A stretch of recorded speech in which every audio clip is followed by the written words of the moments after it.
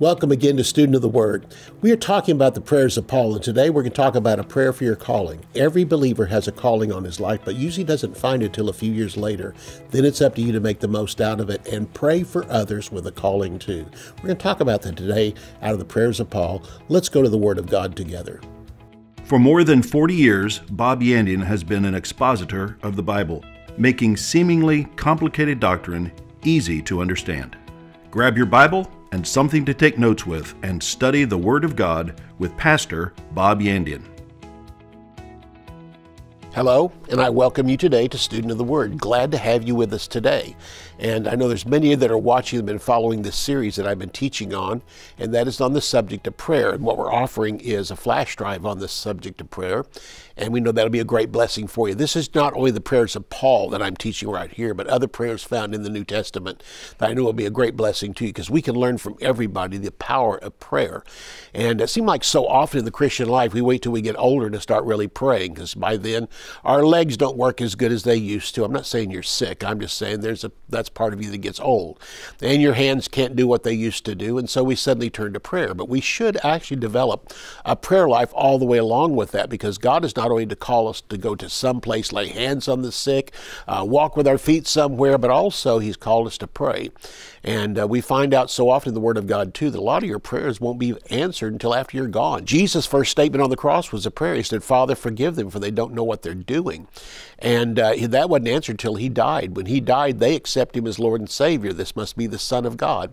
So there's also prayers that have been prayed throughout the Old Testament that are still being accomplished today and will not be culminated until the second coming of the Lord Jesus Christ. So again, we just want you to know the power of prayer. You don't have to be somewhere. You don't have to lay hands on somebody, because prayer can pray for them. And we need this in our calling. Every one of you have a calling. If you're born again, you have a call on your life. And you say, yeah, but I'm not a pastor, an evangelist. You may not be. There's 5 of those offices. But there's also found in Romans chapter 12, 7 other offices that fulfill the rest of the body of Christ. Those could be deacons. Those could be others that work in the church, but they're also known in that verses of Scripture as givers, exhorters. And so there's all different types, and we all work together. And whether we be visible members of the body of Christ or those in the background, we still all work together. Look with me at 2 Thessalonians chapter 1. Today I'm going to talk about your calling. I'm going to talk about a prayer for your calling. And part of your responsibility is to pray for the callings on other people. I meet so many people, pastors especially, some of them kind of get this arrogant attitude, like I'm the one in town, I'm the one that's going to bring the city to the Lord. And listen, even pastors work together, evangelists work together. No one pastor is called to change the whole town. We need different pastors with different viewpoints. I look at the Word of God much like a diamond, that when the light hits it, all those facets can make different colors and brilliance and things like that. And that's the way it is. You can look at a verse of Scripture. There's so many facets to that verse of Scripture, but it often takes a calling to see that facet of it. I mean, when I minister on a verse, I teach it from a teacher's viewpoint. I want the people to learn from that. But I've seen others take a verse of Scripture and that are called to be evangelists, and they'll get a simple plan of salvation out of that verse I never saw before. But why? It took the calling in them to see that in that verse of Scripture. So today we're going to talk about your calling. I'm not telling you what you're called to do. If you don't know what you're called to do, God will reveal it to you. But for those of you who know what God has called you to, whether you be young in the ministry, mature in the ministry, or older in the ministry, it still comes back to this: God has a plan for you. And thank God you can pray for your calling, and others can pray for your calling. 2 Thessalonians chapter 1 is where I want to take a look at in verses 11 and 12. And here Paul makes a prayer for the calling of the Thessalonian people. And that, of course, comes to us too. In 2 Thessalonians chapter 1, verses 11 and 12, "Therefore we also pray always for you, that our God would count you worthy of this calling, and fulfill all the good pleasure of His goodness and the work of faith with power, that the name of our Lord Jesus Christ may be glorified in you and you in Him, according to the grace of our God and Lord Jesus Christ." Every one of us have a calling. And your calling may be the same as a pastor down the street or a teacher or an evangelist or whatever it may be. But God is simply saying here He wants all of us to be glorified in that calling, but also we do the same thing. And that's all of us, no matter what we're called to do. The viewpoints we take on a verse of Scripture, the angles we come at it with might be unique to us. But you know what? It all does one thing. All of us are out to glorify the Lord Jesus Christ, not build ourselves up, not to build a ministry for ourselves. We operate in the ministry that God has given given to us, and the most important thing is following the voice of the Lord. This prayer that Paul prayed in this verse of Scripture is preceded by resting in the Lord until Jesus Christ comes. In other words, we often get this idea, like pastors, man, we got to change our country around. We got to change the world. We're going to change the world. Well, you can get people saved. You're going to get people born again, filled with the Holy Spirit, other things, but I can tell you this, you're not going to change the entire world. Jesus will do that, and that should be part of the rest that we have in the Lord. We get attacked by so many things, the world, the flesh, and the devil. But God hasn't told us we're going to conquer the world. We're not going to conquer the flesh, but we do have authority over Satan. And we need to rest in the fact that we have authority over Satan, the works of the devil, but we do not have authority over the world. We can't cast the world out of the world. We don't have the power over the flesh. You can't cast your own flesh out, much less the flesh of unbelievers or even other Christians that come against you. You do have authority over sickness, disease. You do have authority over demon possession and the works of the devil in your life. And that's why God has told us to rest. And this is what God is telling them to do. In the areas that you can't change, rest in the Lord. Jesus will handle that. I see all the things happening around us today in the world and know that the end times are so close. Man, I just love to get out there and just take some of these leaders in government and just, shake them and tell them, don't you know that there's a day coming of judgment? When the world will be judged, individuals will be judged. And you know what? You know what the attitude of many of them is, I don't care, or I don't believe that, you're just wrong. And they've got their own agenda. But the point of it is God knows what their agenda is, and Jesus has an answer for it. Rest in that and do what God has called you to do. Well, what has God called you to do? Win souls is number one. When's the last time you won a soul? If you're as diligent about winning souls as you are trying to change our government, then listen, the world should be born again by now. But the point of it is, it comes back to this: do the main thing God has called you to do, and the number one thing He's called you to do is fulfill the Great Commission, and that is evangelize. Then get them filled with the Holy Spirit. Then get them mature in the things of God. Make disciples out of them, and this means by going to church. Because even the disciples in their day, they shook their nations, but they didn't change their nations perpetually. It came back to the nation that it was later on, and we see revivals temporarily changing nations, but what we're after is the people in the nation to cause more churches, to cause more people to be saved and things like that. The one that's going to finally yank Satan off this planet, the one that's going to change all the governments of the world, will be the coming of the Lord Jesus Christ. And that's why we're to rest in that. 2 Thessalonians, we're here in chapter 1. We looked at verses 11 and 12. Go back with me. We're going to take a look at verses 6 through 10. In verse 6, Paul says, since it is a righteous thing with God to repay with tribulation those who trouble you. He says the ones that are troubling you are going to run into trouble themselves. Those trying to put tribulation on you from this world are going to run into great tribulation themselves. Vengeance belongs to the Lord. He will guard His ministers.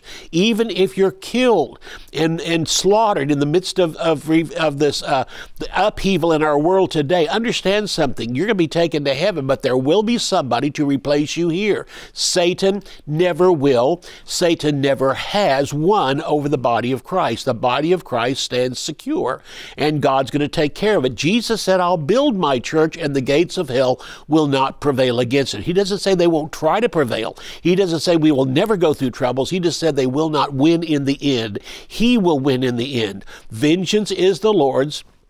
He guards His people, He guards His ministers, and we don't have to pay back evildoers.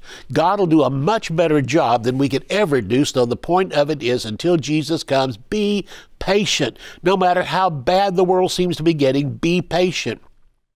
We are then free to continue fulfilling God's call on our lives. And with God, payback is righteousness. With us, it is revenge. So let the Lord pay back in righteousness and not us in revenge. God doesn't need revenge, hasn't called us to get revenge.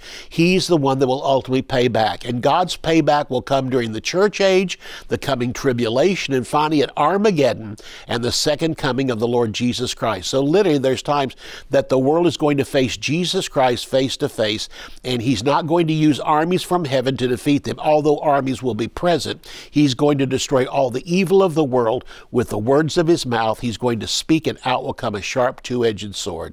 And in that day, they're going to find out just how powerful one person can be. His name is Jesus Christ. Verse 7 goes on to say, and to give you who are troubled rest along with us. When the Lord is revealed from heaven with his mighty angels, this is his second coming. This is his kingdom to be established in this earth. We are to stay in rest, even though the world is troubled around us.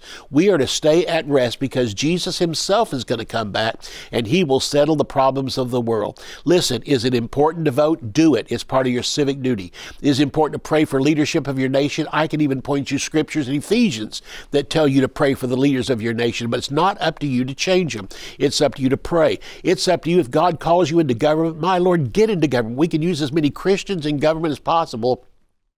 But don't get this idea you're going to change the entire nation around, all the governments around. That is in the hands of the Lord. And the government will be upon his shoulders one day, not on the shoulders of the Democrats, the Republicans, or whoever else is in office at the time. So all that is left for us to do is rest in God's promises until he returns. And Paul uses himself as an example for this, as he did with them. So in 1 Thessalonians chapter 2 and verse 11, he says, as you know how we exhorted and comforted and charged every one of you as a father does his children. He says you should take the same care for other ministers as a father does for his own children, just like God does for his own children. And those who are born again out from under you, and those even called into the ministry, it demands your prayer for them and care for them, not your griping and complaining because they don't agree with every doctrine that you do. And on top of that, Jesus will straighten all of us out, including you, when we get to heaven and stand before the judgment seat of Christ. So we are to be followers of others and imitators of God. Pick yourself some great ministers, followers of those who through faith and patience inherit the promises. This is told us in Hebrews chapter 11, this is what we are to do. So believers can rest in the church age and in the tribulation that God will recompense believers who are under pressure and attack from the world. So there's going to be believers and people getting born again throughout the church age. Then there's going to be people born again throughout the time of the tribulation. There'll also be people that will be born again during the time of the millennium, but there'll be no Satan here to come against them. In the meantime, with Satan on the earth during the church age, and Satan under great attack and causing great attack during the time of the tribulation, God says he will take care of us. What are we supposed to do? Stay on track. Keep preaching the word of God and making disciples of everybody that accepts Jesus as Lord and Savior. Raise up churches. Lay hands on the sick. See the power of God begin to operate, and trust him for the supernatural, and trust him that through the supernatural, people are going to receive Jesus as Lord and Savior, and realize the ultimate victory is not going to come from you. It's going to come from Jesus Christ coming back to earth. Jesus' second coming is the ultimate victory on earth of righteousness over persecution. I'll see you right after the break. In Ephesians 6:18, the expanded translation says, praying always, at all times, with all prayer, different kinds of prayer, and supplication, that is, praying in the Spirit. The prayer flash drive presents a biblical explanation of each type of prayer found in Scripture, including praying in the Spirit, binding and loosing, the prayer of consecration, the prayer of agreement, the prayer of faith, and many more. The flash drive also includes a series on the power of prayer and the prayers of Paul. In studying the prayers of Paul, you will learn that Paul rarely prayed for his own needs. He mainly prayed for others, especially for believers. The prayer flash drive contains 37 MP3 audio lessons by Bob Yandian, a topical study on prayer. To order the prayer flash drive, visit our website at bobyandian.com.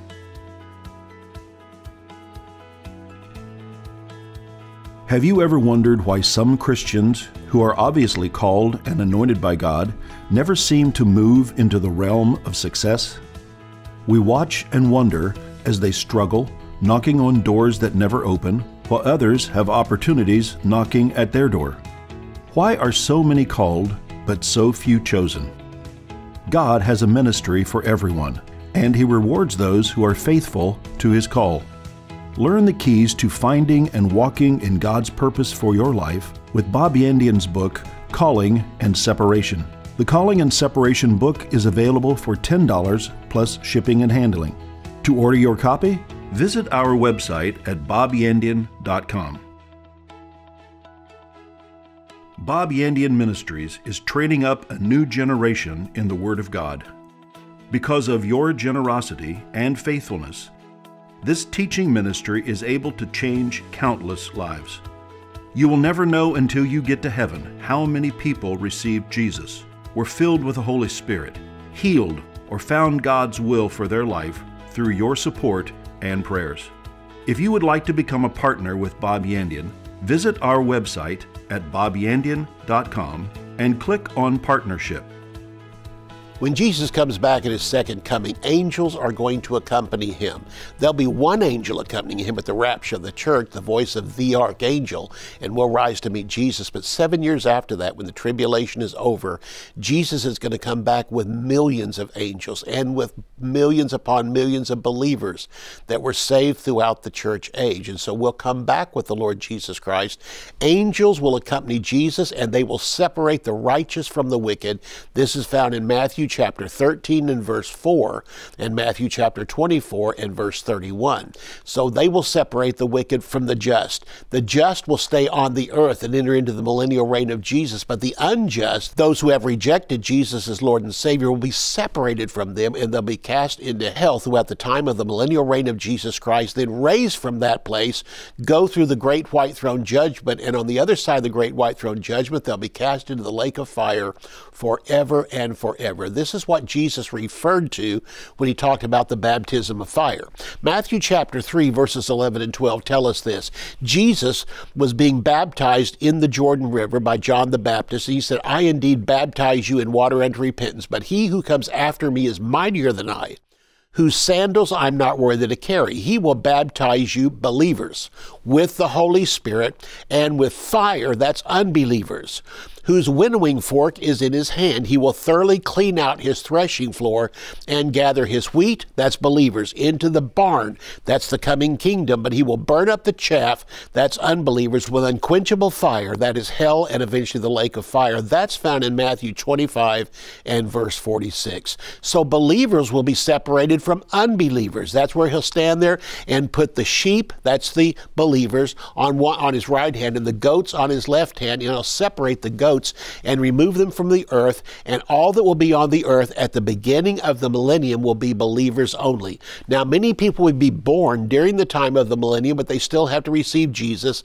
as Lord and Savior, and many of them don't. Now, your first thought is, but how can they receive Jesus if there is no devil, no demons, and no curse on the earth? Because they're still born with the nature of the flesh. That will not be removed until we all have a resurrection body one day. But in the meantime, again, God will separate them. Again, wheat from chaff. That's the tares. The wheat represent believers. The chaff represent unbelievers. He'll separate good fish from bad fish. Matthew chapter 13, verse 47. He'll separate the good fish from the bad fish, and the good fish are believers. The bad fish are unbelievers. He'll separate the good and the bad virgins. Matthew 25. The good virgins represent those who have been saved, and the bad virgins represent those who have not been saved. You say, what's the difference between a good virgin and a bad virgin? A good one is saved, a bad one is not. And the virgins that are not saved are those who practice religion that looks like Christianity, but again, it is not. And he'll know the difference between the two. In verse 8, we continue on. It says, "In flaming fire, taking vengeance on them who do not know God and on those who do not obey the gospel of our Lord Jesus Christ." Here's where the vengeance of the Lord comes that we cannot do. We cannot separate believers from unbelievers and destroy all unbelievers. There's days you'd like to. And in fact, there's probably some Christians you'd like to just get rid of in your church. But you know what? It still comes back to this. It's up to us to preach the gospel. It's It's up to us to make disciples of them. It's up to them to receive it. Not all will receive it. When we preach the gospel, not all receive it. But those who do receive it, to them he gives power to become the children of God. To those who don't, they might have another opportunity or more in this lifetime, but if they continue to reject, they will find themselves in hell and eventually one day the lake of fire. So this is where again verse 8 says, in flaming fire, taking vengeance on them who do not know God and on those who do not obey the gospel of our Lord Jesus Christ. At that time, when Jesus Christ comes back, separating believers from unbelievers, at the time of his coming on the earth to rule and to reign, this is after the tribulation has ended. At that time, Jesus is going to do a much better and a much thorough job than you could ever do. In flaming fire will be a sword that will come from his mouth and destroy his enemies. Revelation chapter 19, verses 11 through 16 tell us this. Then in verse 9 it goes on to say, these shall be punished with everlasting destruction from the presence of the Lord and from the glory of his power. So there is everlasting destruction. There's so much being taught today that hell is only temporary, or does it really exist? It does exist, and it is not temporary. It is eternal. And it says again, they will go into everlasting destruction. And so that's what this verse is talking about. So we will go into everlasting life in heaven. Those who've rejected Jesus will go into everlasting destruction, as it says from this verse, from the presence of the Lord and from the glory of his power. The enemies of the Lord, that sinners who have rejected the gospel, will have an eternity in the lake of fire. All unbelievers will be removed from God's glory that abides in heaven and on earth during the millennial reign of Jesus Christ. So everyone that starts the millennium will be believers. All unbelievers have been removed at the end of the tribulation. But those born during the millennium, there'll be many, many millions who reject Jesus as Lord and Savior. In fact, Satan is released at the end of the millennium and gathers together a gigantic army of unbelievers on the earth, and they rebel against God. Notice this. They rebel against a perfect world government, a perfect world leader. They rebel against righteousness. There is no sin in this earth. There's no distraction of any kind that God doesn't take care of and Jesus doesn't take care of, but there's still some who will reject Jesus as Lord and Savior. They still think they can do a better job, and they fall under Satan's category. And Satan is released before the end of the millennium, just for a very short season, takes all these people and goes against God one more time to destroy Jesus and destroy this kingdom down here, and God simply wipes it out in a very short amount of time. And that's when all of those who have rejected Jesus throughout all of history will stand before the great white throne judgment, and those names not found written in the Lamb's Book of Life are cast into the lake of fire. Hell is merely a waiting place for the lake of fire. Verse 10 goes on to say, when he comes in that day, to be glorified in his saints, and to be admired among all who believe. Because our testimony among you was believed, he went on to say here. And when we give our testimony and those receive Jesus as Lord and Savior, he'll be glorified in them when he comes back, because they are saints. He'll be admiring them, all who believe. And also on that day, he'll separate them from the unbelievers, and the unbelievers will go to hell for 1,000 years to eventually go into the lake of fire forever and forever. There's no good in rejecting Jesus as Lord and Savior. The great good comes because you've accepted him as your Lord and your Savior, and he will be with you and you'll be with him forever. Jesus does not ultimately come to remove unbelievers, but to reward and be glorified in believers that are on the earth. He has to remove the unbelievers at a point, but that's not the reason he comes back. He comes back because he's glorified in those who have received him as Savior. He will be glorified in that day in the people from all generations who have believed in the gospel. And that will be what we do. We'll believe in the gospel. Let's talk about a prayer for our calling. Again, as believers, we're all called. We all have a calling on our life. If you haven't found your calling, just open up your heart and say, Lord, at the right time, reveal to me what my calling is on my life. In fact, when it comes, you'll probably think, wow, it's like I've known that all the time. He doesn't throw surprises at you. When I was called to be a teacher, it's because I loved teaching, but I never thought I'd be called to be one. I just loved it. And this is the way it is in the Christian life. There's certain things you love to do, and often I've heard Christians say, well, I don't want to do that. I mean, I like that, but I want what God wants for me. Well, maybe God put the like in your heart. Maybe the delights that's in your heart came from God in the first place, and you'll find out one day this is what your true calling is in the Lord Jesus Christ. Let's take a look at chapter 1 there again. Let's take a look at verses 11 and 12, and here's what Paul says again. Therefore, we also, not only is there prayer going on for you among believers, believers are praying for you, but also we also, that's Paul and his team. We also pray for you that our God would count you worthy of his calling. We want you to live a life that displays your calling. None of this secret stuff behind the scenes. What God wants is transparency in your ministry, and you believe and live for the Lord, and then practice what you believe and practice what you live. God wants you to walk as a disciple, be a disciple, fulfill that call on your life. And he says in that verse of Scripture, goes on that he prays for us, that God will fulfill all the good pleasure of his goodness and the work of faith with power. This always was every time Paul prayed for the Thessalonians. He always mentioned in prayer those that received Jesus under his ministry, that they would continue in the ministry, grow in the ministry, and be living examples for the Lord. He prays for those who had believed his testimony. The Lord can only complete his plan in those who will rest in his promises and leave vengeance in the hand of the Lord. No matter which office you're called to, your highest calling is to win souls and make disciples of them. He goes on to say here in verse 12, that the name of our Lord Jesus Christ may be glorified in you. When you walk in your calling, when you rest in your calling, when you become greater in your calling, all the time, growing more and more in it, more mature in it, it says the name of the Lord Jesus Christ is glorified in you, and you become glorified in him. God will exalt you when you put him first. God will exalt you when you put your ministry above anything else in life, that you're going to fulfill it. And according to the plan of God, he says that the name of our Lord Jesus Christ may be glorified in you, and you in him, according to the grace of our God and the Lord Jesus Christ. We want to be ones that God will have great glory in when the kingdom arrives on earth, and this is what will happen. My troubles, my fights are all temporary, but the glory that's going to be revealed in me when Jesus Christ comes back to rule and reign on the earth will be eternal. And what he's saying here in this verse of Scripture again, that the name of our Lord Jesus Christ may be glorified in you, and you in him, according to the grace of our God and the Lord Jesus Christ. We want to be the ones that God will have great glory in when the kingdom arrives on earth. I want him to say to me, well done, good and faithful servants. You've been faithful over a few things. I will make you ruler over much.